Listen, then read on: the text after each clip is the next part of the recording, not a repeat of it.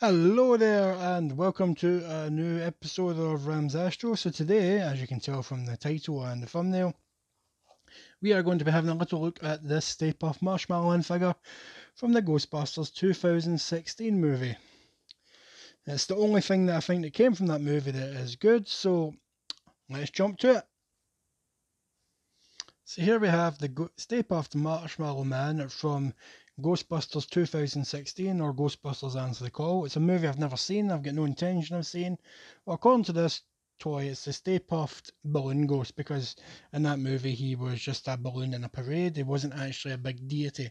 But didn't stop me buying this action figure because I think this figure is brilliant. So you can see from the package it's from 2016, so it's got the orange and silver stripes as they had on their uniforms in that movie. So it's Stay Puft Balloon Ghost. Basic packaging is black with slime dripping down it, with the Ghostbusters logo on it, some minor information on the back, picture of the toy, Ghostbusters logo, proton stream.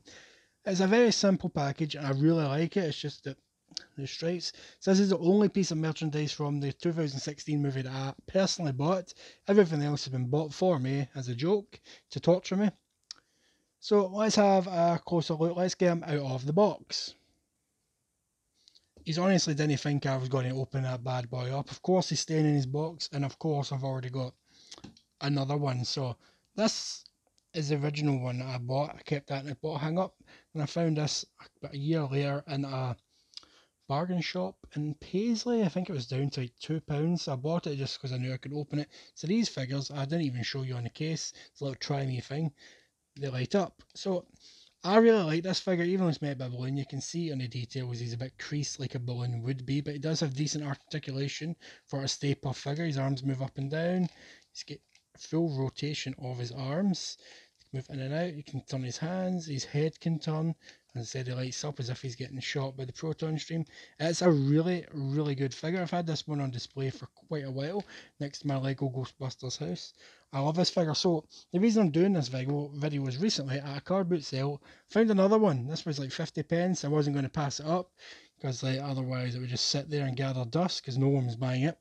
So I took this home and I thought, right, this one my son can actively play with, because he does sometimes play with this one, but now he can play with this one without me fearing he's going to damage my display one. So this is the play one, because as you can see here, there's a little mark on there that I've not been able to get off. I think it's pen or something. I'll figure a way to get it off. And other than that, it was a really good condition figure, but I noticed something on this figure which sparked me wanting to do this video, because I did a little research and I couldn't find any information of anyone else discovering this. So when you hold him up, you can light up, you can kind of see his insides. I'm not sure if this will even show on camera. See if I can find it. It's just under that mark. Not sure if it's showing. No, it's not showing, but I'll describe it. So if I turn it upside down, is it showing on the camera? No, so I can see there's a DRT51 been scratched on the inside of this figure. And then I thought, that's quite weird. DRT51 scratched inside his figure. I wonder what that meant. So I thought it was maybe something to do with, like it was a test model or something in the factory. So I got this one, the one I've had in display for a few years now since that movie came out. And I checked it, and this one has the exact same thing. And it's you can kind of see it. DRT51 scratched upside down inside his belly. It's not visible unless the light is on. So me being me, let's do a quick jump cut. That didn't really require a jump cut, but I hit the camera like 4 times getting this from there to here. So as you can see, I told you there's a try me button. So I checked this, and lo and behold, this one has the exact same thing. DRT51. I'm still not sure if that's showing up on camera. So I googled it, looked online to see if anyone else had mentioned seeing this on this particular figure. There's no comments, no nothing from anyone, but when I did Google DRT51 Stay Puft, it did come up with the model number of the figure, and I noticed before doing this video, it is on this box, DRT51, so it's just the production model number for the figure. So I'm not sure if that's something that, who made this? Mattel? I'm not sure if that's something to do to have it engraved in the inside of the figures, but I personally thought it was a bit cool and weird that no one else had really mentioned it online, or maybe people are used to, they know that that's a normal thing, so they didn't bother commenting, and I'm just an idiot, but I just thought it was a cool little thing to comment. So let's see, is there any difference between these two figures? This one's obviously been played with more, the paint's a little faded. This one's just been on display. That one just hangs up in the wall. So yeah, it's too many Stay Puffs in one shot. You would think that, but there's like 20 other all different Stay Puffs in the wall behind me. So this is nothing. This is nothing. So I just want to do a quick little review. I love this figure. Play-wise, I think it's better than the original Kenner Stay Puft figure, but it's not better. That makes sense. It's got more playability features, which is obviously better. It's got more movability. It lights up, but I still love the original Kenner action figure. Let's do a picture here.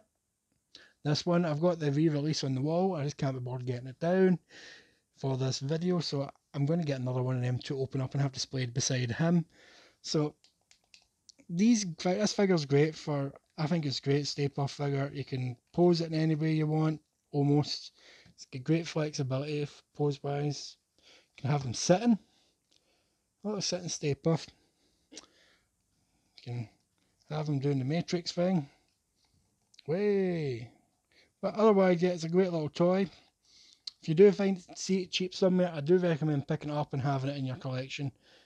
Highly recommended. Despite it coming from Answer the Call, I know some people like that movie. I personally have never seen it. I've got no interest in seeing it. I'll just stick to the original Ghostbusters, personally. It's nothing a bit against it being female Ghostbusters. It's just the idea of a remake. It doesn't need to happen. But yeah, Stay Puft figure. So yeah, so this is like probably one of the few 2016 Ghostbusters videos I'll do, despite what my brother's been trying to get me to watch the movie. So I just wanted to give my thoughts on that and point out the little cool thing that I noticed, which is probably well known and I'm just an idiot, but hey, I just thought it was cool. So thanks for watching this wee spooky video. As you can see, it's October and ghosts and whatnot, so it fits in somehow. I made it fit. So thanks for watching, and as always, don't forget, have a good one.